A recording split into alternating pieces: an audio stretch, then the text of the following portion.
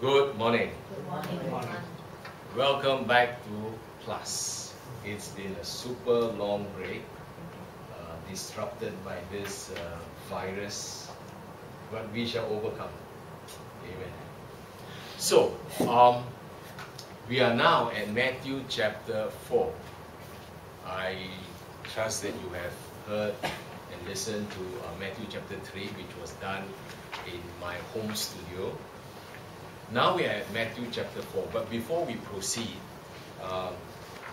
just a quick recap. The 5 sections that the book of Matthew is divided into are the king revealed, chapters 1 to 10, the king resisted, 11 to 13, the king retreated, 14 to 20, the king rejected, 21 to 28, and then the king resurrected, chapter 28. Now, if we break it down a bit more, just looking at the first section, chapters 1 to 10, where King Jesus was revealed to the people of Israel. You have the person revealed, chapters 1 to 4, which we will conclude today, this part of section 1. The person revealed, then we move on to the Sermon on the Mount, where the principles are recorded. And then the power released, and then the people were sent in the rest of the chapters.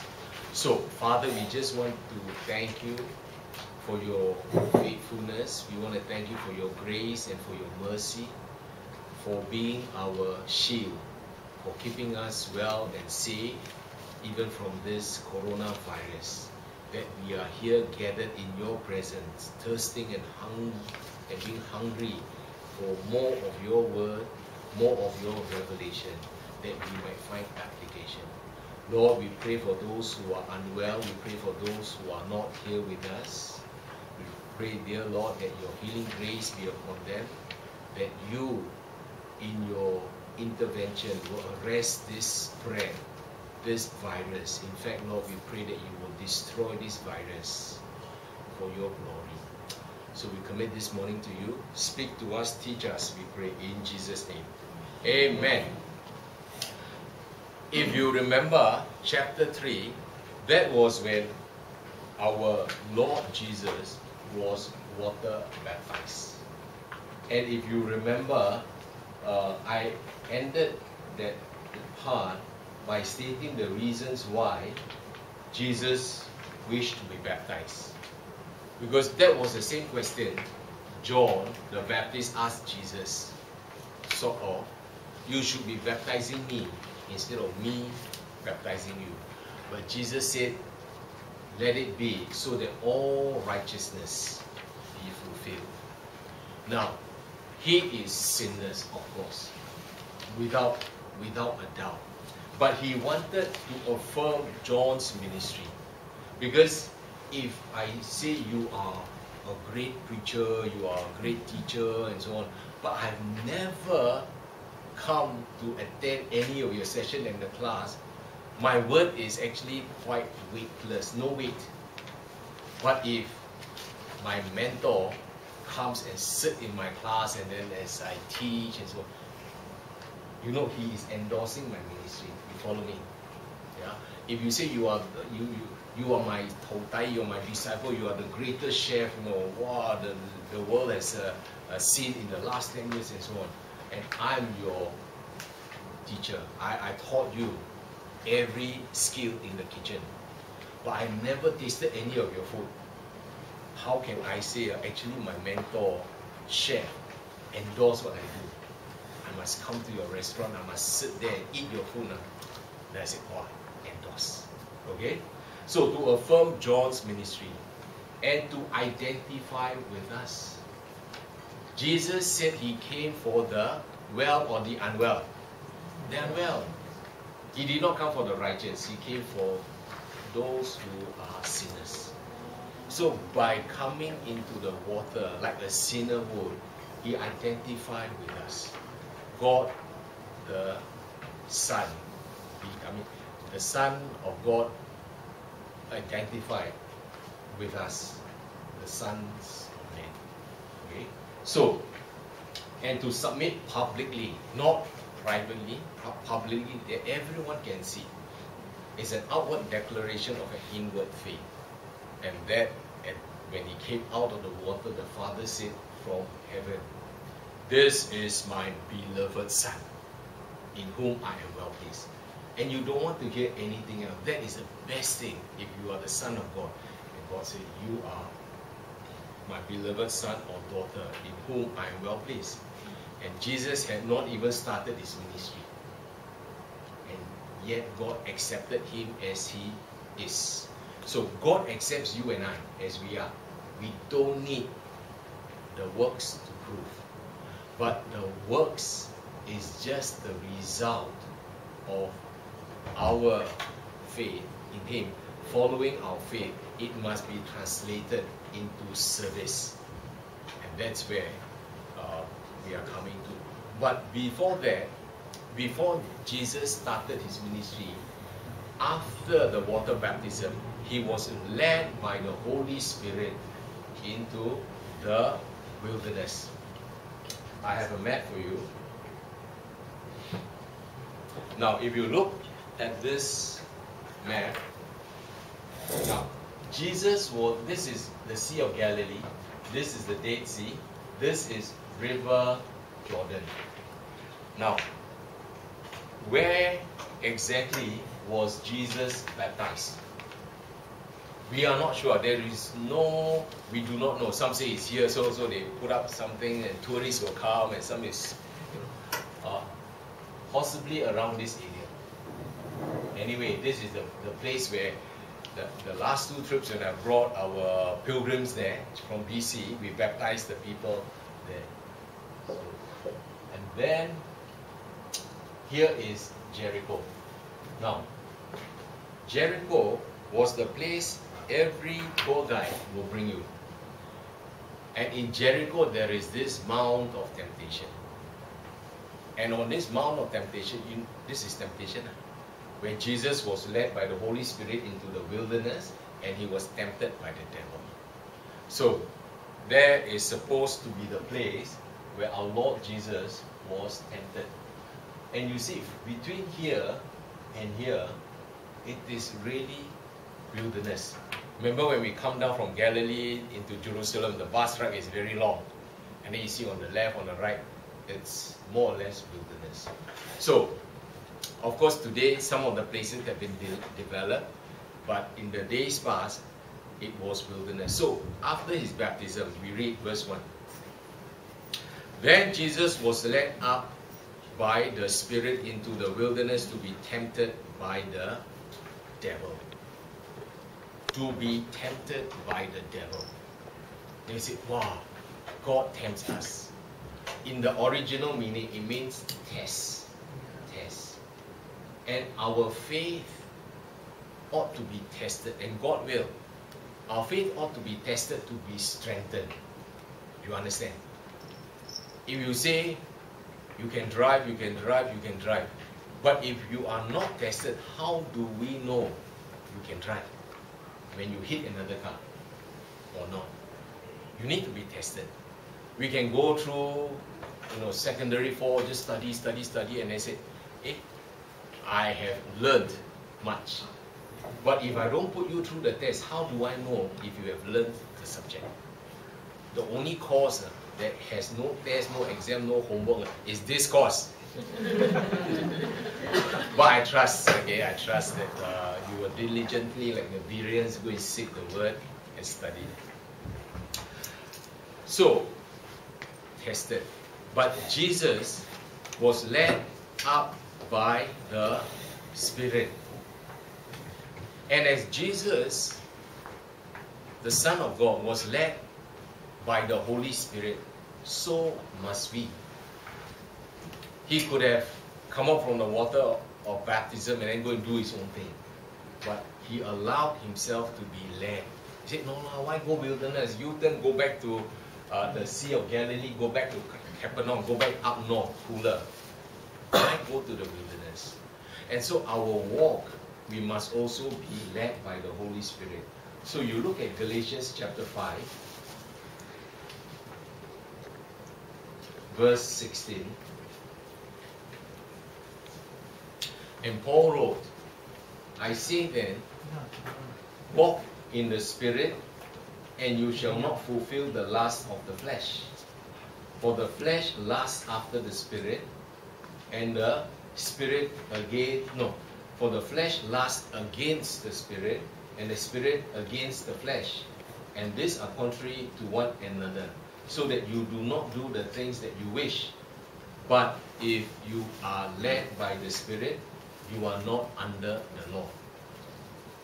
We, likewise, since we are not under the law, then we ought to and we must be led by the Spirit into the wilderness to be tempted or tested by the devil. And if you look at James chapter 1 verse 3,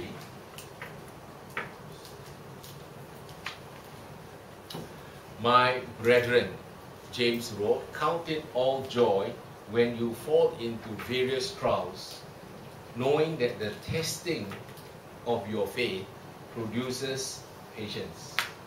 But let patience have its perfect work, that you may be perfect and complete, lacking nothing. And then the next verse is about wisdom. So patience takes time, and it will complete the work in you, whatever God is testing you and wanting you to pass. He takes you through. So even you take exam, the test is like 1 hour, 2 hours, right? So there is a period. So let it complete the perfect work in you. Be patient. So, and when he had fasted 40 days and 40 nights, afterward he was hungry. And when he had fasted 40 days and 40 nights, is it an easy endeavor? No. How many of you fast regularly?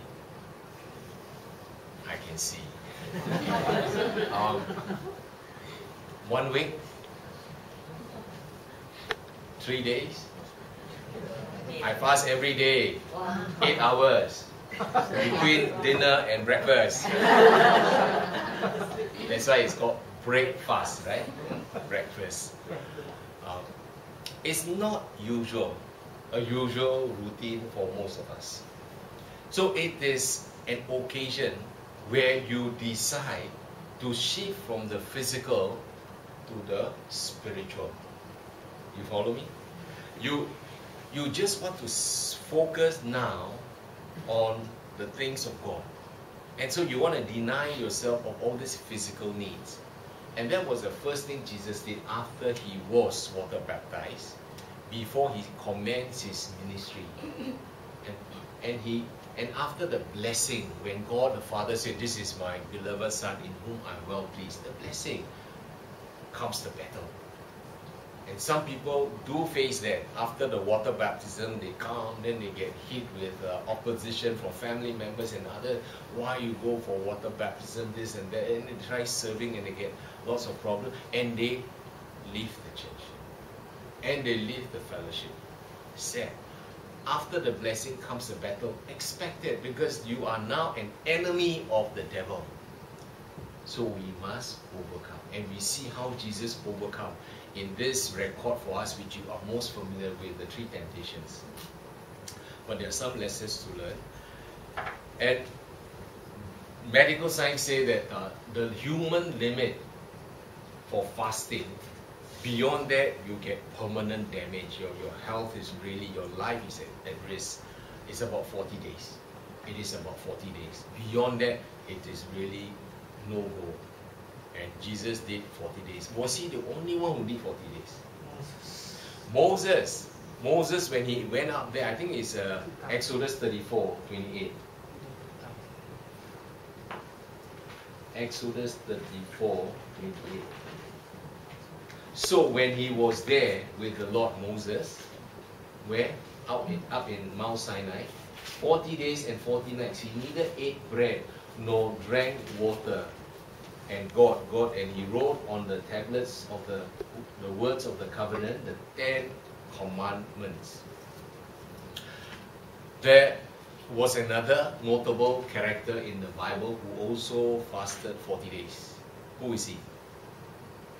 Who is he? Elijah. 1 Kings 19 verse 8. Elijah escapes from Jezebel. And which verse? Verse 8, 19 verse 8. Okay, so he arose and ate and drank, and he went in the strength of that food 40 days and 40 nights as far as Horeb, the mountain of God.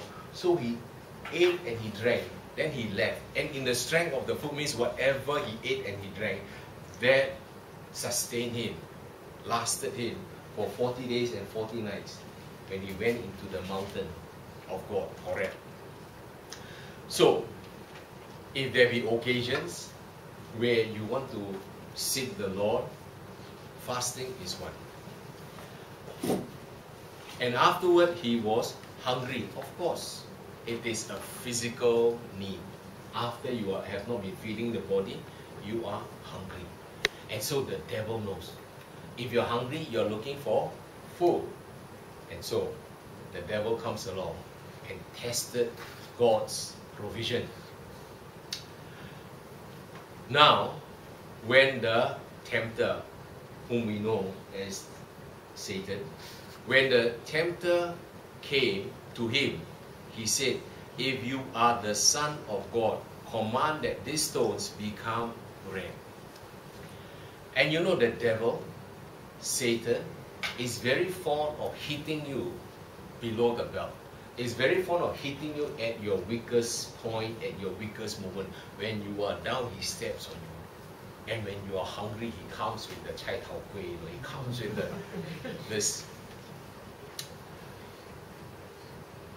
And he said, "If you are the Son of God." In my Bible, I underline the word "if." Is it something new that we have come across? No. Even back in Genesis, the devil cast doubt upon who? Eve, right? Did God really say? And that's what the devil seeks to do, put doubts in your mind. Did God really say? And now, if you are the Son. But you backtrack to chapter 3, verse 17. You backtrack to chapter 3, just look up, or your last page, your Bible, chapter 3, verse 16, 17. And what did God say? "This is my beloved Son." And then here comes the devil putting doubt. "If you are the Son of God." You see what the devil is trying to do? God painted white, and the devil said, "Is it really white?" Yeah, it could be black.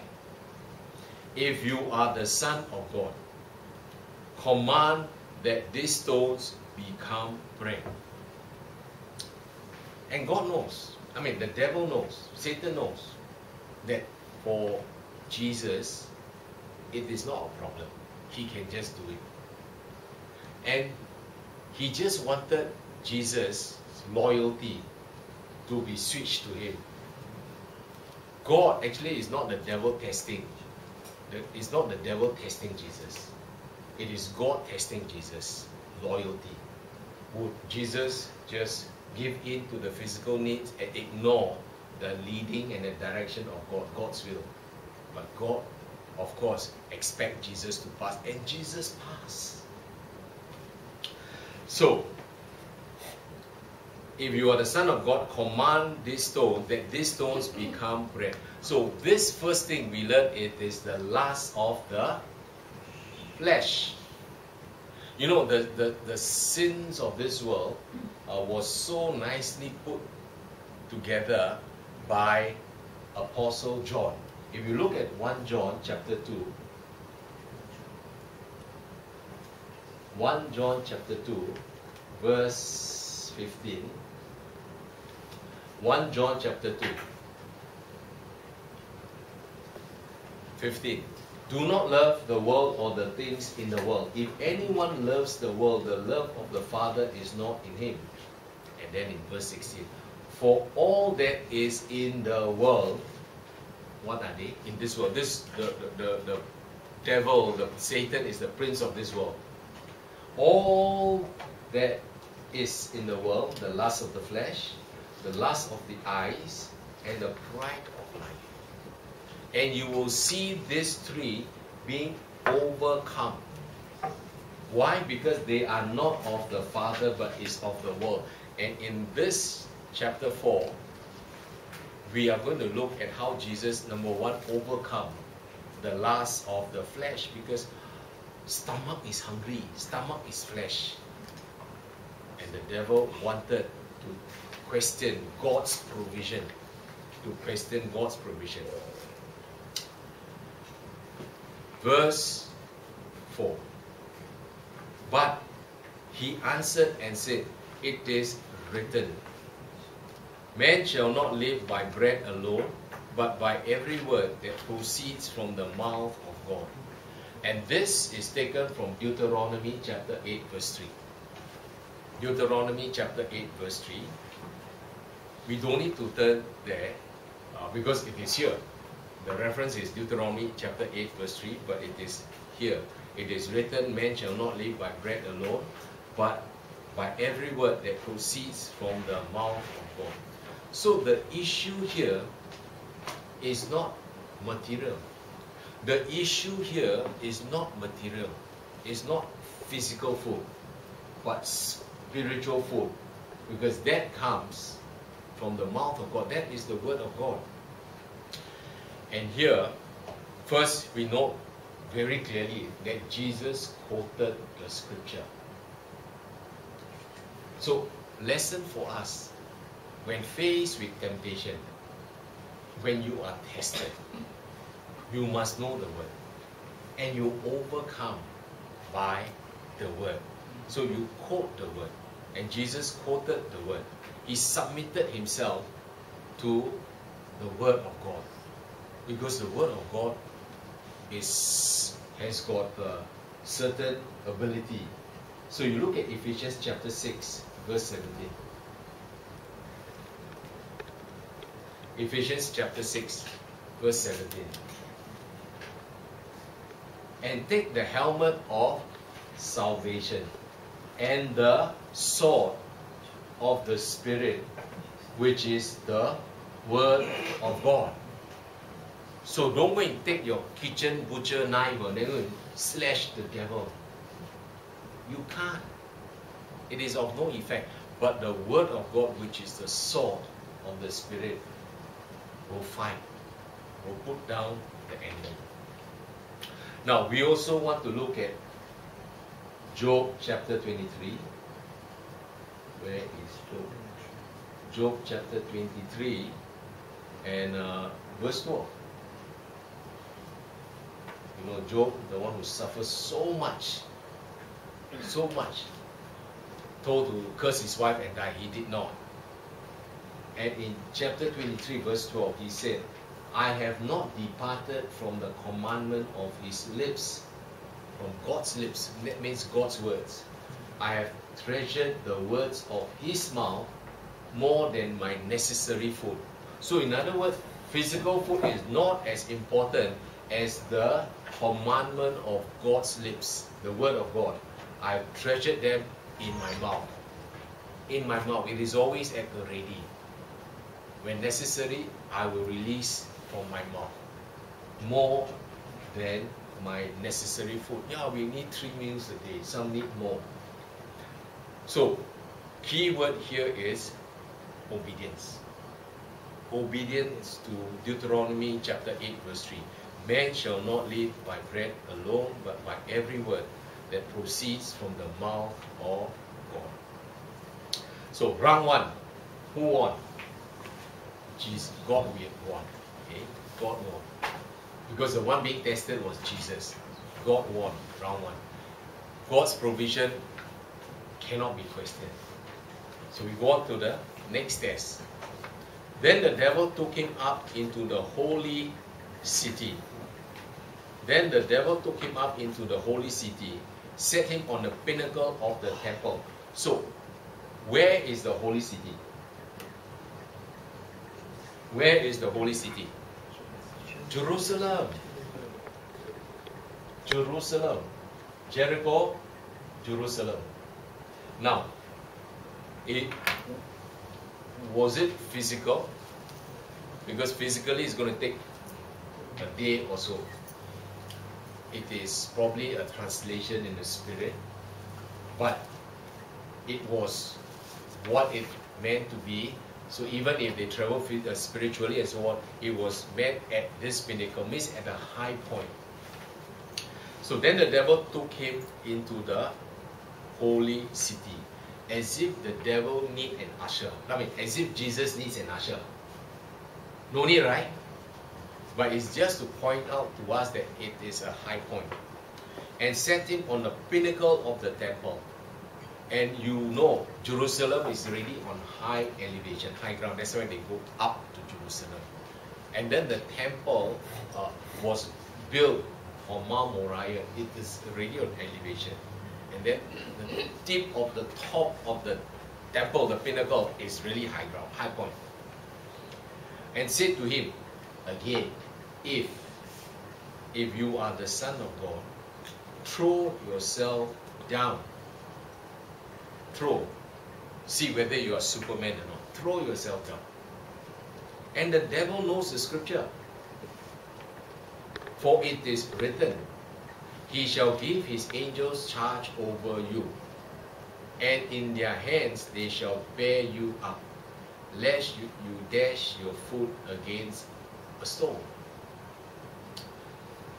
If you were with me at the Hokkien service or at the Mandarin service or last Sunday, I went through Psalms 91, right? I went through Psalm 91. Yeah? And Psalm 91, it's where this is taken from. So you look at Psalm 91.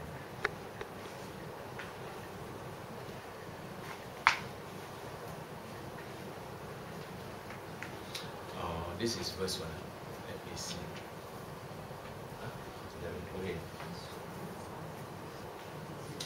For he shall give his angels charge over you, to keep you in all your ways. In their hands they shall bear you up, lest you dash your foot against a stone.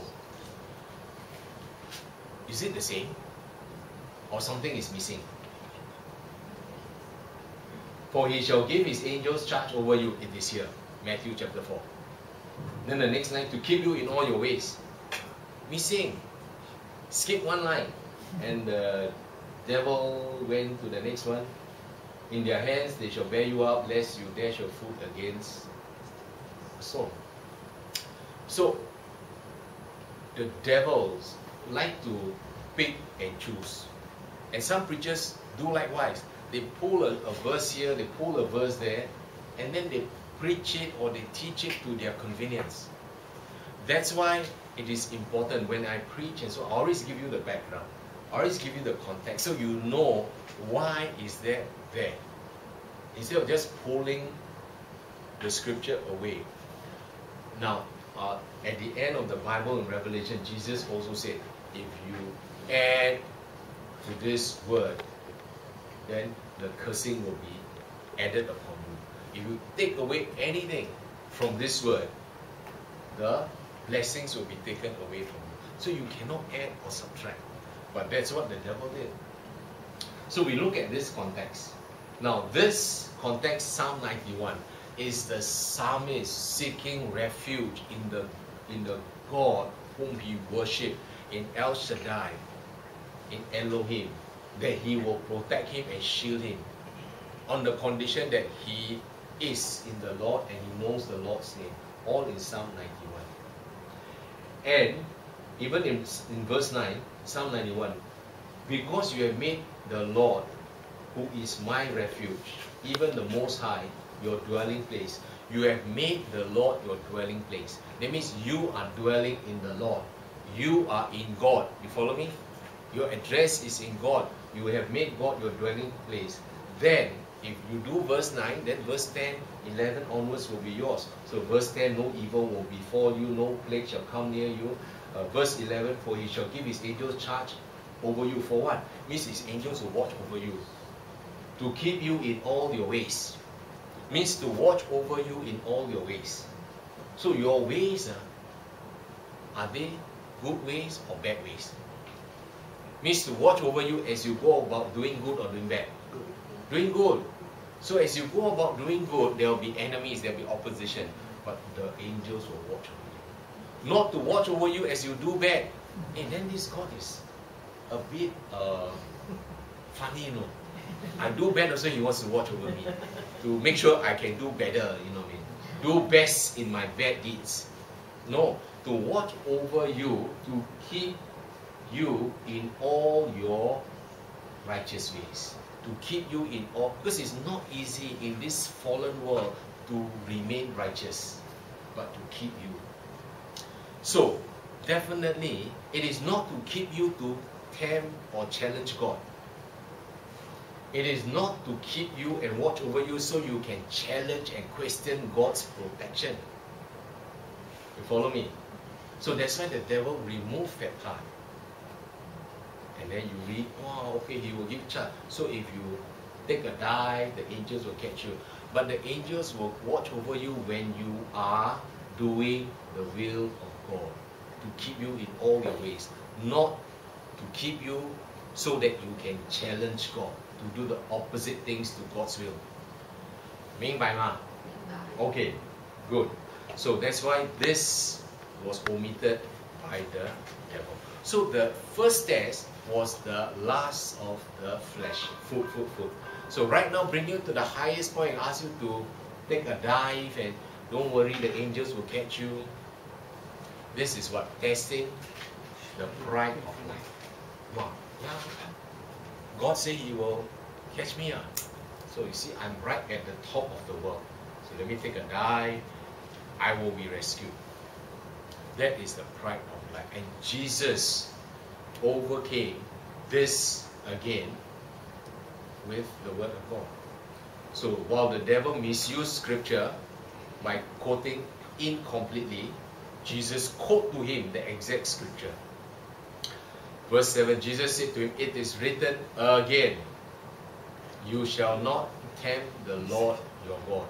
You shall not test the Lord your God. And this is found in Deuteronomy chapter 6, verse 16. Earlier, the previous was Deuteronomy 8, verse 3. You shall not live by bread alone. This, you shall not tempt the Lord your God. It's Deuteronomy 6, 16. So that is the second test. Round 2. Round 2. Lost again. The devil lost. God won. Now we go to round 3. Verse 8. You're with me, huh? Lust of the eye, pride of life. Now we go to the, lust of the flesh, pride of life. And now we go to the lust of the eye. Again, the devil took him up on an exceedingly high mountain. Exact mountain? Don't know. Again, the devil took him up on exceedingly high mountain, showed him all the kingdoms of the world and their glory. It's like, I bring you to Pohing jewelry, you see. Oh, sparkling. Wow. You got to wear sunglasses.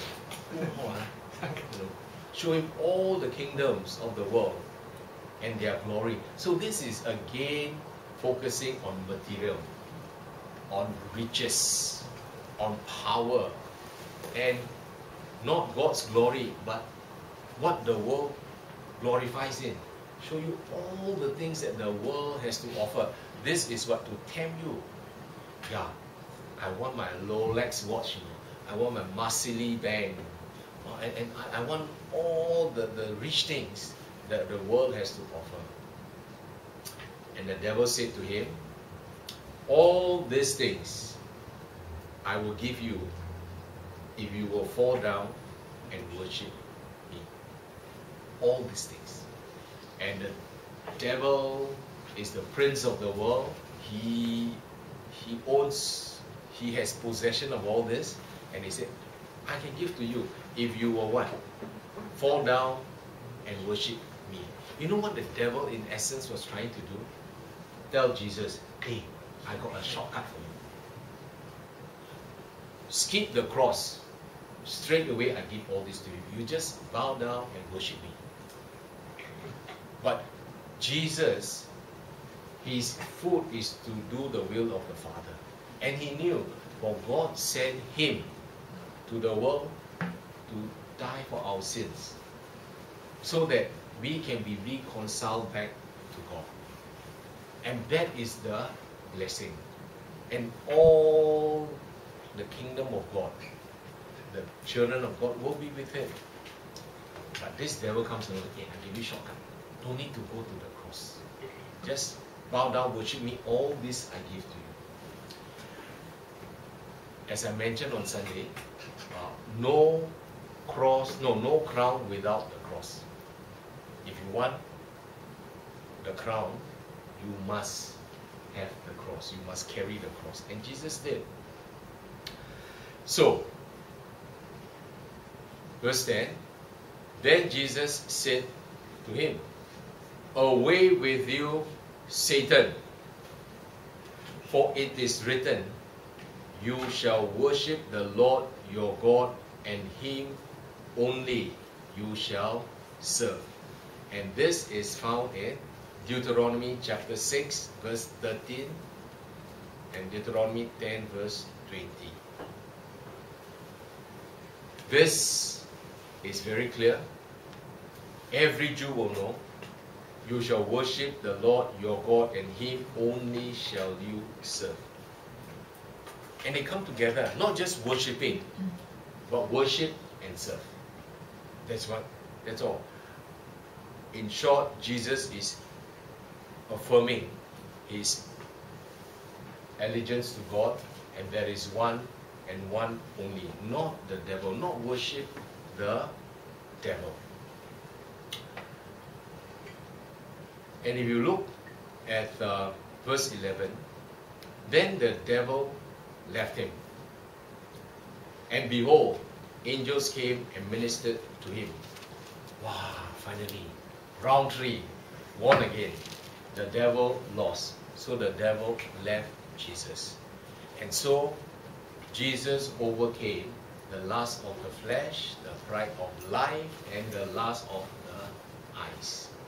And the same thing was summarized for us in 1 John chapter 2 verse 15 and 16. When Apostle John wrote all this, that means it is also likewise for us. If Jesus overcame, that means we can also overcome. Not by our own effort, but in Christ we can likewise overcome. But I like to highlight this. Then the devil left him. Wow. The devil gave up with him, not going to bother him again. Is that true? No. If you look at Luke chapter 4 verse 13. Luke chapter 4 verse 13. And Luke was a doctor. He was very careful in his research and in his documentation. And verse 13, now when the devil had ended every temptation, that means the 3, he departed from him, from Jesus, until an opportune time. That means he only left Jesus alone for a while. He finds another opportunity. So likewise, we are no special. We overcome, and we must keep overcoming. The devil may test you, tempt you once, didn't make it, but the devil will come back again. So it's not like, wow, I overcome enough. No, you must keep overcoming. And before we leave this section, I want to point out to you why did Jesus go through all this temptation? Number 1, to reveal to us who is he. So you look at Hebrews chapter 2. Hebrews chapter 2 verse 14. Hebrews chapter 2, verse 14. Inasmuch that as the children have partaken of flesh and blood, he himself likewise shared in the same, that through death, that means Jesus came in the flesh and blood like us, just like we are, that through death he might destroy him who had the power of death. And who has the power? That is the devil. Verse 15, and release those who through the fear of death were all their lifetime subject to bondage. So those who do not know God forever, they are always in this bondage, fear of death. For indeed he does not give aid to angels, but he does give aid to the seed of Abraham. Who are the seed of Abraham? We all are the seed of Abraham. Therefore in all things he had to be made like his brethren, that he might be a merciful and faithful high priest in things pertaining to God, to make propitiation. That means to take the place of. To take the place of the sacrifice for the sins of the people. So, through all these things, he had to be made like his brethren. So he came in the flesh and blood like us. And that he might be a merciful and faithful. Means if you have run the 10 miles with me, you will know how tiring it is. You follow me? If you only see me at the finishing line and say, wow, how was the run? Very tiring. Oh, really? Oh, take a rest, take a break. You don't understand how tired it is. You try a marathon. But if I run the marathon with you, I know exactly how it feels. Even though I'm the Olympic champion, but I go through with you, I know how it feels. And Jesus need not, but he went through, so that he can be a merciful and faithful high priest pertaining to God, to make propitiation for the sins of the people. So that he knows what kind of temptation, and we know what kind of temptation, and he passed it. So we must also pass the test. For in that he himself had suffered, being tempted, right? We just studied Matthew chapter 4. He suffered being tempted. He is able to aid, to help those who are tempted, not who were tempted. Who are tempted. We are still being tempted, as long as we are in this body. So this is to reveal to us who he is. He is the merciful and faithful high priest. And the next thing is to relate to us as we are. So still in Hebrews chapter 4 verse 14.